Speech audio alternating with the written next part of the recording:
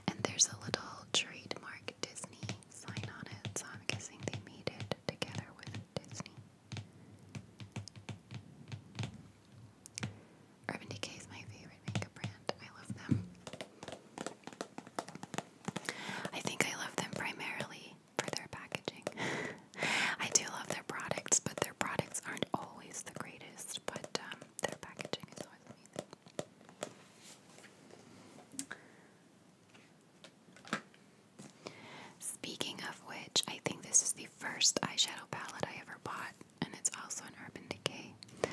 If I'm not mistaken,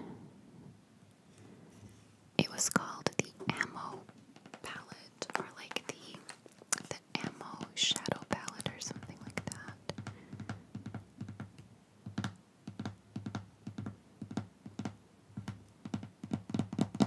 Doesn't say anywhere on here, but like I love the detail on it. The little flower. There's also, if you can tell, a little skull in here. Is that where it is? Yeah, here, a little skull.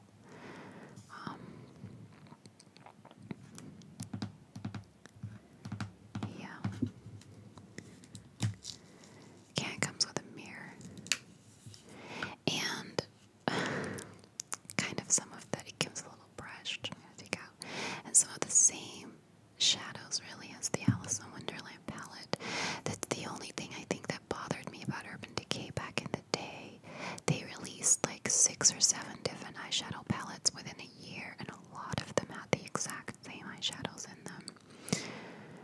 So there's Smog, Mildew, Oil Slick, Last Call, and Chopper. And then there's Maui Wowie, Shattered, Polyester Bride, Grifter, and Sin. Now in the Alice in Wonderland palette, they're all called different. They all have like Alice names. But like I showed you, these were ones that I used most from the Alice in Wonderland palette. They're the same ones. Yeah. I mean, it's a bit more neutral, I guess. You've got like some neutrals here. Polyester Bright is really great for the brow bone or like inner corner, things like that. And then, yeah, these are pretty much the same. A lot of people, I remember back then on YouTube, really loved Maui Wowie. It's like let's see if I can swatch it. It's like a green shimmery. It's like a very soft green. I don't know if you can see that. Don't know how the camera's picking that up, but yeah. Kind of a weird color, I think. But yeah, that was my very first eyeshadow palette. Wonder if it says when it was released. Actually, I'm sure it does. It's just, it's all peeled off.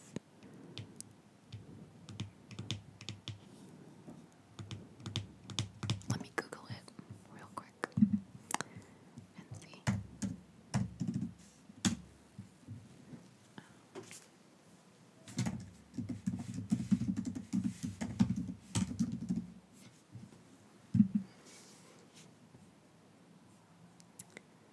The Ammo palette. It is called the Ammo palette. Wonder if we can see when it was released.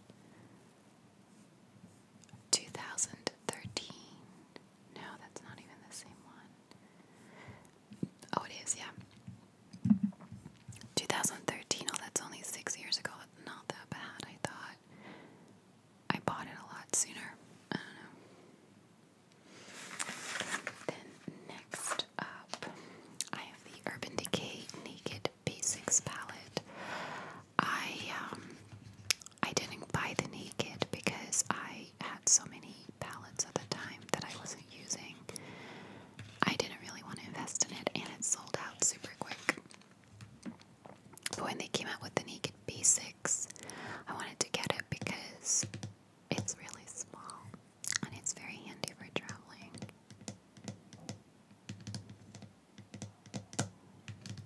I wonder when this came out. If the other one's only 6 years ago. I mean, I feel like the Naked line is at least 6 years old, but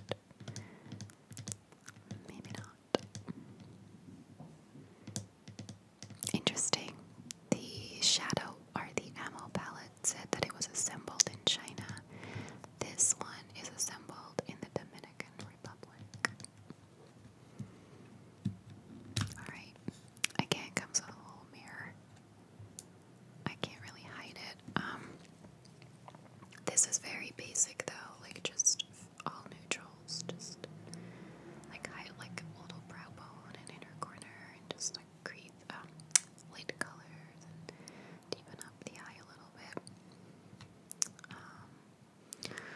it's, yeah, very neutral.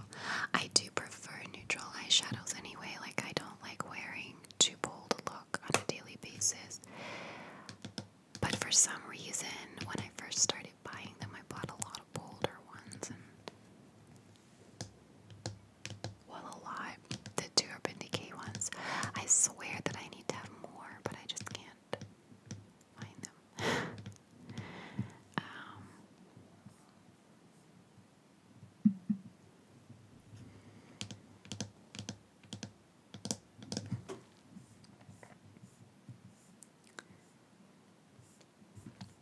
Quick thing. I just want to have another quick look because I just find it really hard to believe that the Ammo palette came out in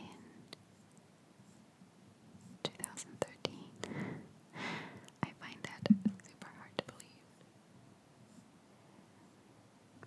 No, it couldn't have. Like, that Ammo palette could not have come out in 2013 because I was already living in this house. Well, the house next door. Which I definitely wasn't when I bought this palette.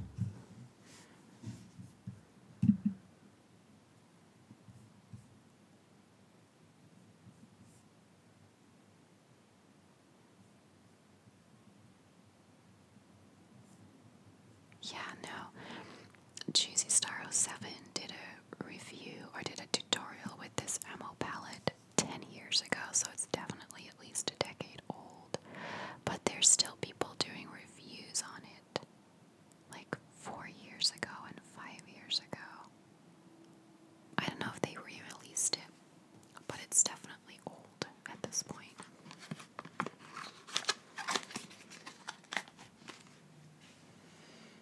Alright, then next is an eyeshadow palette from Next. I have no idea when I bought this. I don't think I've ever actually used it, although there's a couple of dents in it, so maybe I did. Next is like a clothing store in the UK and Ireland. I don't know if it's in the US, I don't think so. When I first, like, this has been in my drawers forever, and when I look at it every time I think, oh, that looks like a really cheap one that I probably got in a box or something. But given that it's from Next, I most likely bought it, and I don't remember buying it. I don't even think I'm gonna open it because I don't know if you can tell, but they've all like loosened up. I think there's gonna be a lot of mess if I open it up. So they must have been really cheap because they're just like falling everywhere. In fairness though, they're probably also close to a decade old, so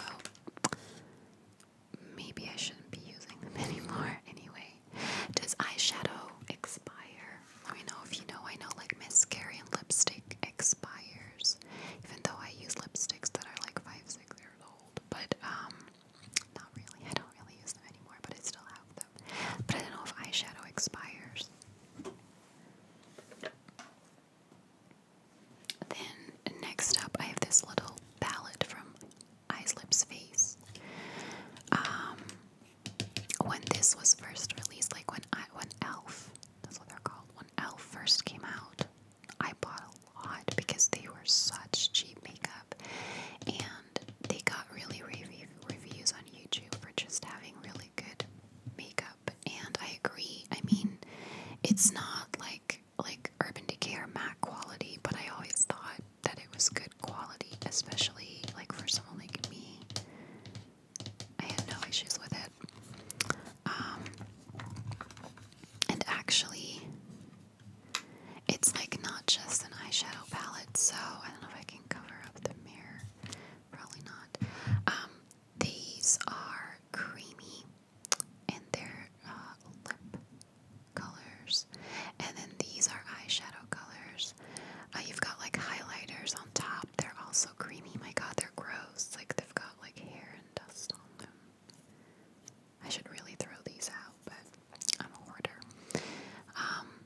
So they're up there, and then if you slide it open, there's like a blush and a bronzer and a little eyebrow this lately with eyeshadow. I've got an actual eyebrow powder here. Did not know that. I don't think I want to be using it anymore though. That actually looks fine, but if you look at the bronzer and the blush, it's got like little greens on it everywhere. So it's probably not good to use it anymore. But they very often compare these colors to NARS's Orgasm and Laguna, which are super popular. I have to admit, I do have the NARS blush, and it does look pretty similar. So, great dupe, I guess. But I don't know if they still sell these. They probably don't. Although they do still sell the e.l.f. blush and bronzer duo here in Penny's. Because my mom loves this brand, and you could only order it online. It was never available in store. I know you can buy it in like Target in the US, maybe even Walgreens, but you never could in Europe. And now they sell it. The website I think is closed down, but now they sell it in Penny's. So I took my mom in, and I did see the blush and bronzer duo. I'm pretty sure, so they must still sell that. If you ever want to go buy it, I know some of my UK friends were big fans of e.l.f. and were heartbroken when it got discontinued or when it closed down in Europe. But it's available in Penny's, so I'm guessing it's also available in Primark. I don't know if you want to check it out. Then I want to give a little honorable mention to my Wet n Wild trio. It's not technically an eyeshadow palette. I mean, I have more like duo and trios, but this one I have like the pink one on today. I don't know if you can see it. I really love this one. My friend brought it for me from the US when she was visiting. Back in 2012. So it's old, but I do still use it. I love these colors. It's genuinely all you need. It's the trio. It's like lid color, crease color, brow bone and inner corner color, and it's even got for dummies like me. It's got like instructions on the back on how to use it. And they're really good eyeshadows. I use them. I've used this a lot, and I think it's really great. Wet n Wild is another one of those brands, but like e.l.f. that's cheap, but is generally acknowledged to be a really good brand. So yeah, I wanted to give it an honorable mention because I still wear it a lot. Or actually, I should say I started wearing it a lot again since I started trying to put eyeshadow on again. So yeah. Then next, I have my MAC palette. This is just like an empty palette that I bought where I put all my eyeshadows in from MAC. I went through that whole phase of having the actual pots and following like the YouTube tutorials where you take the pan out of the pot using your hair straightener. It was pretty epic the way it worked, and I did it for a couple of mine so I could put them in the palette. And also, if you return the empty pots, you get like a free lipstick. Apparently MAC came onto it in the US. They were like, we can tell when you've burned it out, and we don't accept those, but they still accept them in Ireland. Okay, someone's driving around with their car horn on continuously. I'm guessing there's like a wedding or something. I'm sorry if you can hear that. Do they not know I'm filming? Seriously. So I just have 6 eyeshadows in here. I should really get more because I just don't wear them a lot. Do I remember what they're all called? No. I know that this one is called Cranberry. This one is called Nylon. And this one is my all-time favorite, I think, eyeshadow in general, and it's called Sable.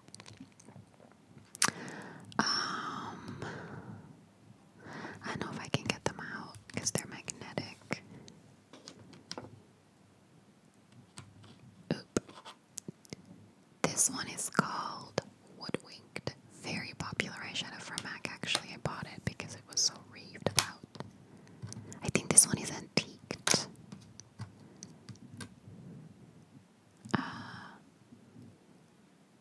Oh no, this is all that glitters.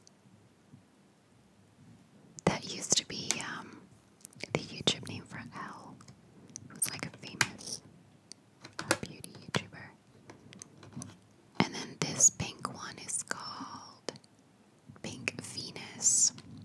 I really like it. I think it's a really beautiful color. So yeah, I do love these a lot. I think MAC eyeshadows are some of the only ones that never crease on me, even if I don't wear a primer. It's my only grievance with Urban Decay. I love them as a brand, but their eyeshadows always crease on me, even if I use their primer potion. I don't know what it is. I just can't get them to stay nice. But every other brand does that for me too. MAC eyeshadows are the only ones that don't. So then last, I have this cargo palette that Peace and Variety sent me in her like American Snacks box. And let's see if I can hide the mirror. It's a very nice palette. It's also a very neutral palette, and I've been using it quite a bit. I've used some of these colors, and then particularly this one I'm currently using for my eyebrows until I find the time to go look at some of the Anastasia products. I found out that they do sell them here in Galway, so I just have to go into a store and be like, use one on me, teach me how to do my eyebrows properly, and I might buy it. I'm just currently doing it with this, and it works well. But yeah, it's a nice palette. The only problem that I have with it is that some, not all, but some of the shadows, particularly I've noticed this one, falls out a lot. So if I apply it on my eye, I have to clean everything up here with my foundation because it just falls everywhere on my face. But again, Cargo is one of those brands that I've heard a lot of great things about. So I was very happy to get it, and I do use it a lot.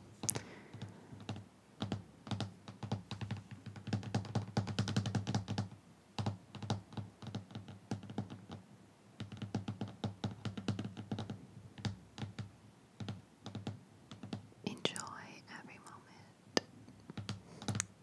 Nice message.